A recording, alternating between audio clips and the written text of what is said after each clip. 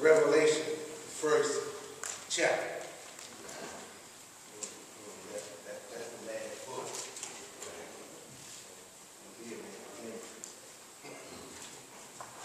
Revelation, the first chapter. Amen.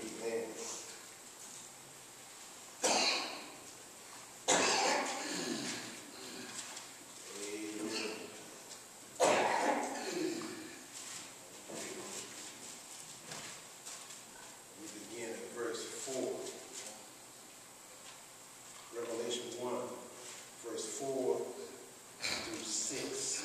Amen.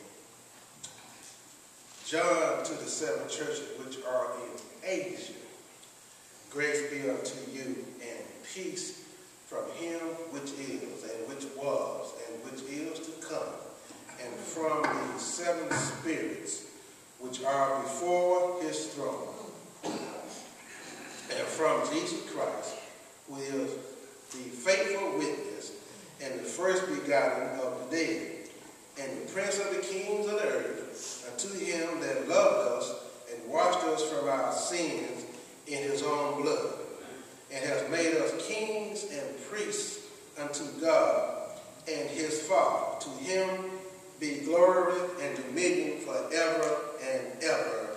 Amen.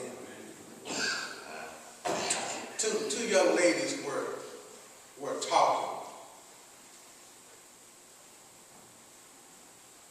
And the conversation went kind of like this. One young lady said, well, what's up with this guy? Do you really like him that much? Yes, honey, I love him. He is fine. He does a lot of nice things for me. Then her friend replied, I know he used to do nice stuff for you, but what has he done for you lately? You may recognize that as the Janet Jackson song. She was talking to a young lady and she said, but what has he done for you lately? I don't think Janet was mad this morning. I want to borrow that for my text title this morning. What have you done for me lately? Gratitude has a short memory.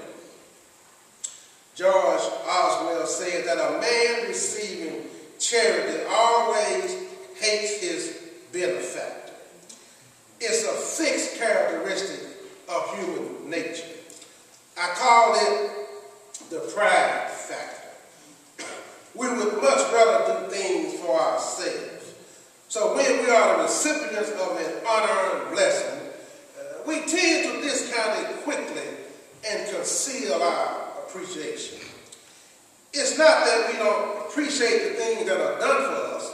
We just don't like that feeling of obligation that comes with receiving something you don't deserve and didn't earn.